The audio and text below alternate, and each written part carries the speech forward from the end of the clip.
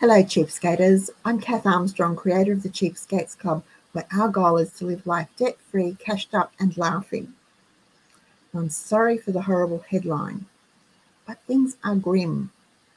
So grim that our national news, yes, mainstream media, is reporting that the grocery pain we are feeling now with rising prices on meat and produce, as well as our basic grocery items and other household necessities, is going to continue for years and years and years, at least 3 years. This is the current situation we see ourselves in, and it isn't going away anytime soon. There are reasons for this. Rising natural gas prices are putting pressure on all manufacturers, so the price of tinned food is going up.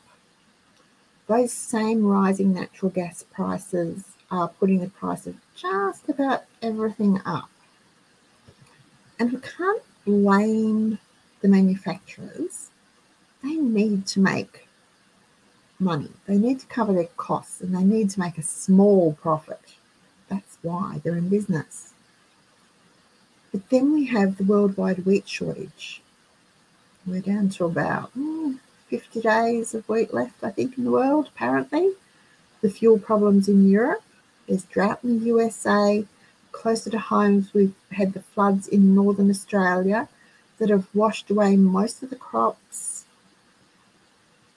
And they're crops we rely on for fresh produce, especially down south during winter. It's washed away the topsoil and the stock. Lots of stock have been lost.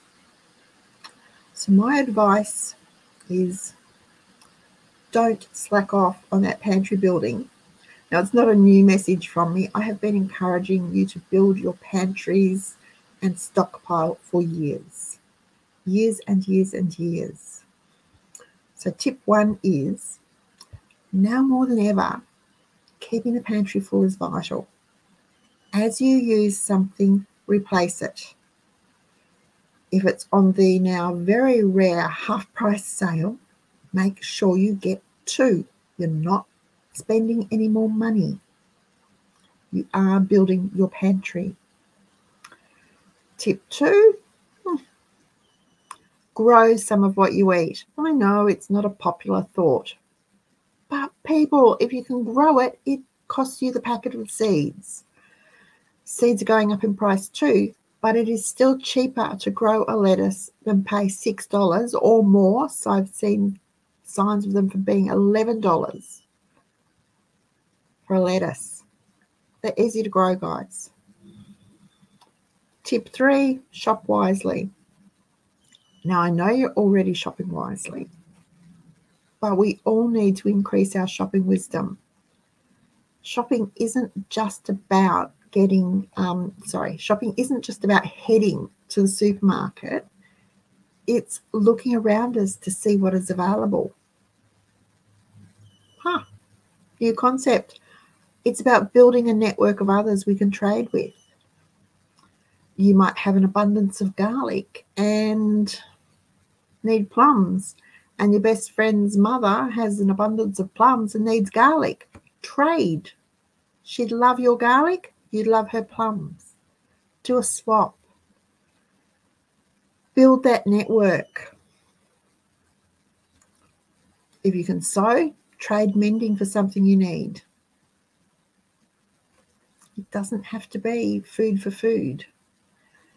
Jane told me just this week that she trades mending for freshly caught fish. That's a win-win for her and her neighbour. She gets the fresh fish, neighbour gets whatever it is that needs mending mended. It works. So you get the idea. Let the people you trust, and I'm going to emphasise people you trust, know what you need and what you have to trade, and shop that way. Trading is a form of shopping, people. Tip 4, look for free food. It's out there. It is out there. What fruit trees are on public land near you? Now we have a street about 2 over from us that's been planted with plum trees down the nature strips.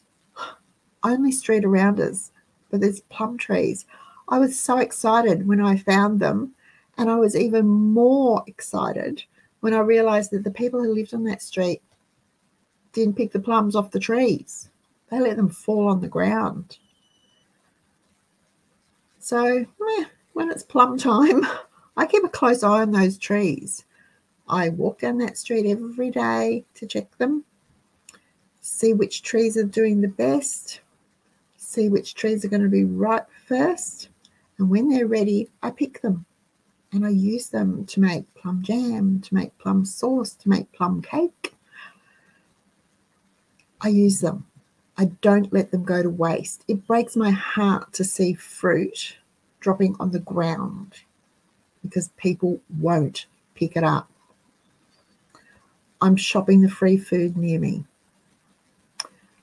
Learn what plants are edible and how they can be used, and look for them on your walks. What, you don't walk? Well, crikey, start. Walking is free exercise, and if you can forage as you walk, it's actually going to be making you money.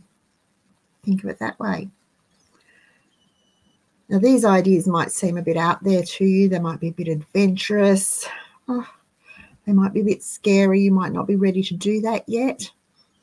So how about looking at what is on your shopping list and making some changes? Tip 5, that's my last one.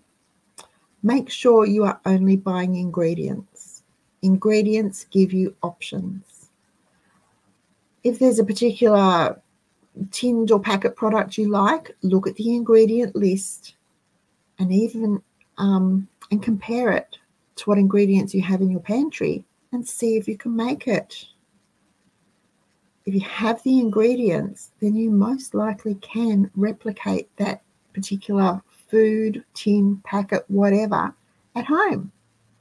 If you don't have a recipe, search for one. Hello. Finding recipes has never been easier. It's not rocket surgery. It's just changing the way we do things. Prices are going to keep going up. Food is going to be more and more, I hate to say this word, but more and more expensive. Everything we buy is going to be more expensive for years to come. We've been warned. I've been saying it for years. Other YouTubers have been saying it for years. And now we've got Grocery Association saying it, government saying it. It's being talked about in mainstream media. If they start talking about it, it's already happening. It's here. It's not coming. It's here. So when we're smarter with our money, when we're smarter with our time, and when we're smarter with our energy, we can survive rising prices. We can eat well and we can eat healthfully. We just need to change a few little habits. Thank you so much for watching. If you liked our show, please give us a thumbs up. If you know someone who might like this show or who might benefit from knowing about Cheapskates Club, please use the share button to send them the link. And if you've got a question, put it in the comments below, all capitals so it stands out, and I'll do my best to answer it for you. Have a great week, everyone. And I hope I see you all in the forum sharing your cheapskating experiences very, very soon.